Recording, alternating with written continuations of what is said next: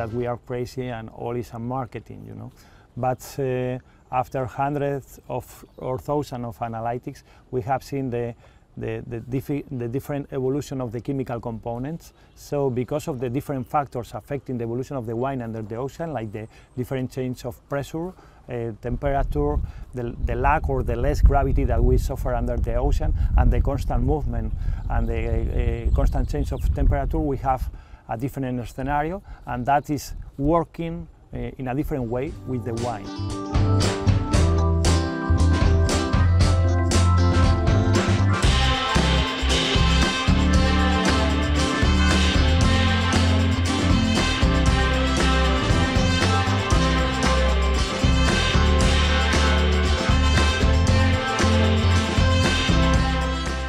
Now we have a facility to store like 25,000 different bottles of wine.